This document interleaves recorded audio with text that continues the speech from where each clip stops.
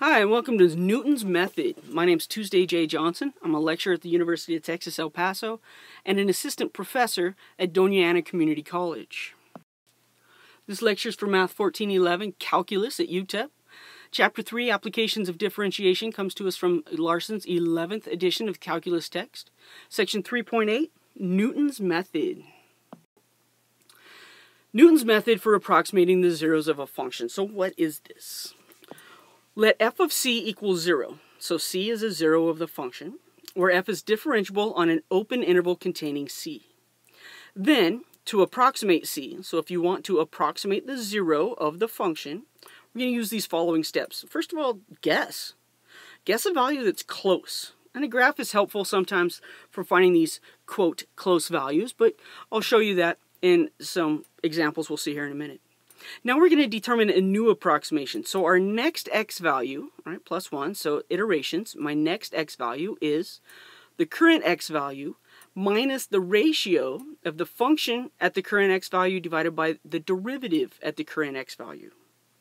Now if you get two successive entries that are within a desired accuracy, maybe you want to be within 1/1000th. So if you have two values that agree up to the 3 decimal places, take that as your final approximation. If this doesn't work for you, then return and make the new approximation. These are called iterations. An iteration is just successive applications. Keep doing it. And this is the same process your graphing calculator uses, which of course here at UTEP we don't allow graphing calculators in Cal 1. Hint, hint, my online students. When it has to find a zero. So it uses Newton's method. It just does it a lot quicker than you. But trust me, you can do it the same as your calculator does. So let's complete two iterations of Newton's method for the function using the given initial guess. So if f of x is x cubed minus 3, then, and with x1 equal 1.4, so we're going to say, 1.4. 1.4 cubed, that's pretty close to 3. So we're going to find our derivative. F prime of x is 3x squared.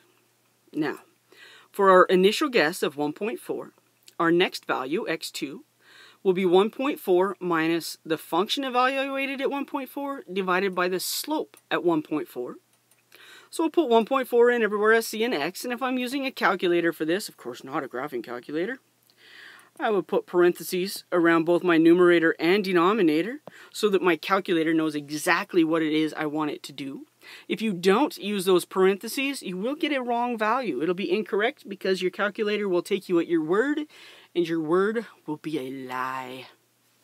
Now, entering this into your calculator, you'll output 1.4435. This is my x2.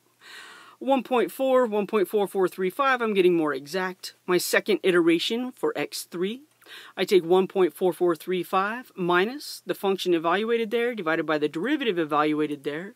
Again, for the calculator, I'm going to put in parentheses around the entire numerator, entire denominator, and I see that this output, 1.4423. So these are accurate to 2 decimal places. I could keep going if I wanted more accuracy. However, it just says complete 2 iterations. That's how we're going to get started.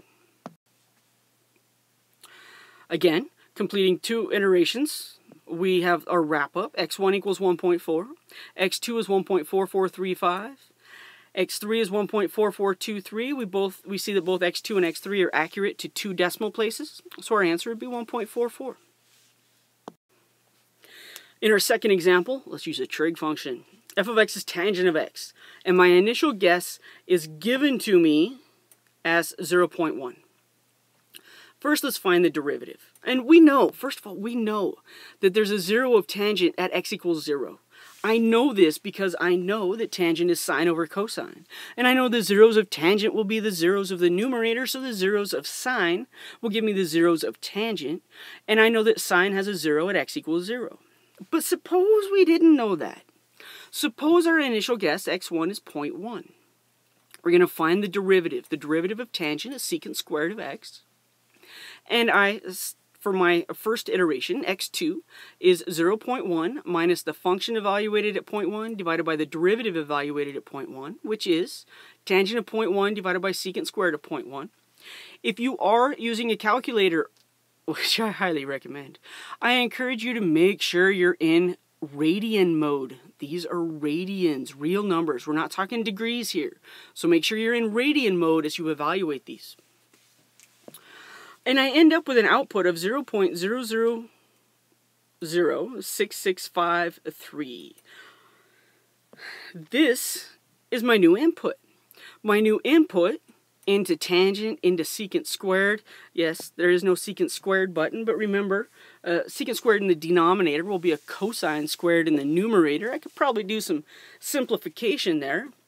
It looks like it'll be sine cosine. What's going on if you're using a calculator?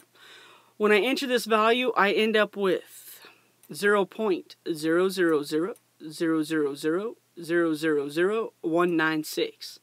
I'm thinking we got to our answer of tangent of x has a 0 at 0 pretty quickly. I mean, that's pretty accurate. That's about your chances of winning the jackpot in the lottery, too. I'm just saying.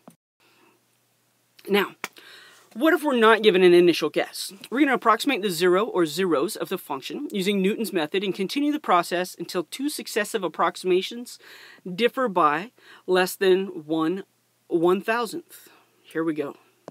If f of x is x to the 5th plus x minus 1, here's a little graphing calculator output of what that graph looks like. It looks like x equals 1 is pretty close to the 0. The derivative is 5x to the 4th plus 1. There's a 0 just below 1, so let's start there. Let's let x1 be 1. x2 will be 1 minus f of 1 over f prime of 1. f of 1, that's 1 plus 1 minus 1, which is 1. f prime of 1 is 5 plus 1, which makes 6. 1 minus 1/6 is 5/6. Feel free to use 5/6. But remember, we want to get within a decimal accuracy, so I'm also going to use the decimal approximation. Using our exact value of 5/6, I'm going to substitute 5/6 minus the function evaluated at 5/6 divided by the derivative at 5/6. Gives me this fraction, which I find my decimal approximation. Using that decimal approximation, because I'm no longer going to be inputting some kind of crazy fractions in here, and I use the full value on the calculator.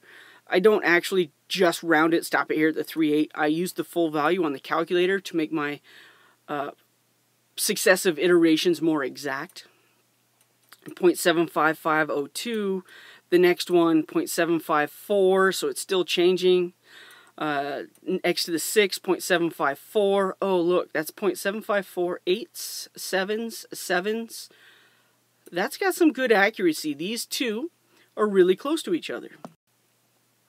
And since these two are at least within tens, hundreds, thousands, 10,000ths, they're within 10,000ths of each other. They're definitely within 1,000th of each other.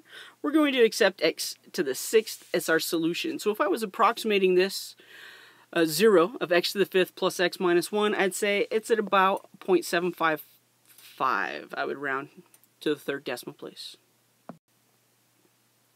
Let's do it again. Approximate the zeros of the function using Newton's method and continue the process until two successive approximations differ by less than 0.001. Here's my graph. X minus 2 square root of x plus 1. 1, 2, 3, 4, 5. It looks like there's a 0 near 5. I can find my derivative. Derivative of x is 1. The derivative, remember we'll use the chain rule here. I'll leave the minus 2 out in front. The derivative of the square root is 1/2. Leave the inside alone. Subtract 1 from the exponent. Multiply by the derivative of the inside. But this minus 2 and the 1/2, they're going to cancel out a little bit. I still have my negative. I still have my 1. And in the denominator, I'll have the square root of x plus 1. 0 near 5, so I'm going to evaluate the function at 5, the derivative at 5, and take 5 minus that value. I'll get 4.829.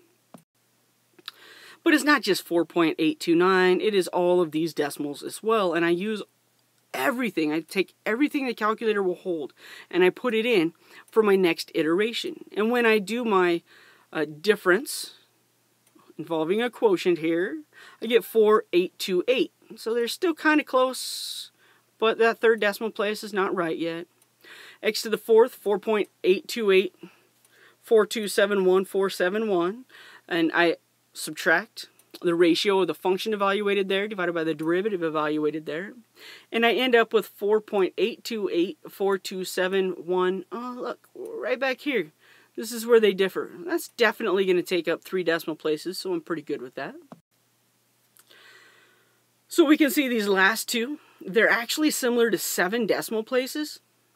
We'll take x to the fourth as our approximation of the zero of the given function, which means if you put this value, 4.82842712475, in for x, your output should be super close to 0, like 0.000 something.